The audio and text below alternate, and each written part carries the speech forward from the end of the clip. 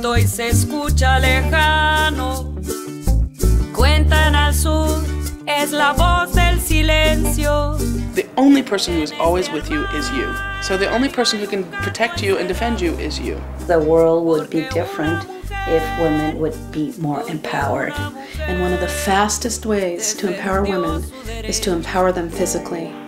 In our news notes this morning, actresses Jane Fonda and Salma Hayek appeared at a Mexican border city where more than 300 women have been killed in the last 12 years. They want the Mexican government to end violence against women. De la montaña se escucha la voz de un rayo. Es el relámpago claro de la verdad. A man who has a factory in Tijuana read my book. He wrote to me and he said, I want the women who work for me to know how to defend themselves. It just seems so logical. I haven't met anybody yet that shouldn't take this class or can't take this class. I felt it was very empowering for all people, men and women. How many times in your life have you been attacked? Verbally, Watch him. physically, psychologically. Many times? I always thought, don't do anything. Don't make him angrier. Just be nice. If you don't believe that your life is worth fighting for, you will be unable to defend yourself.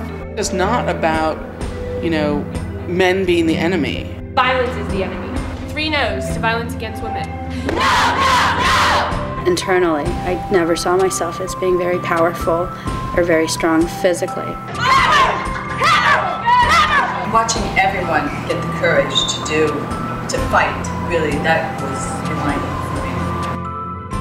Courage is very contagious.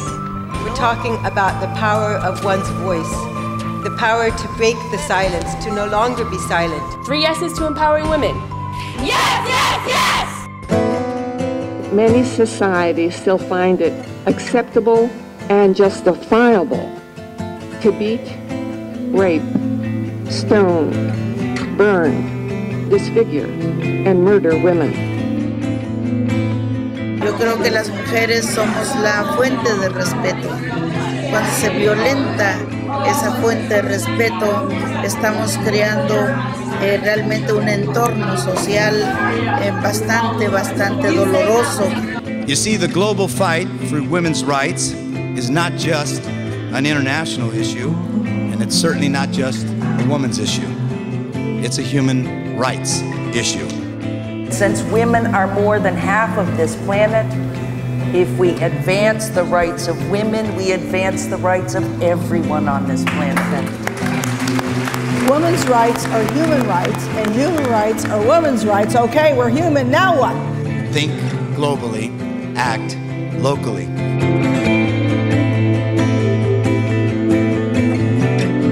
When you're confronted with a situation, even if it's just a verbal strategy, Don't walk any closer to me. that you deliver a consequence to that prospective assailant that helps him decide to never do it again.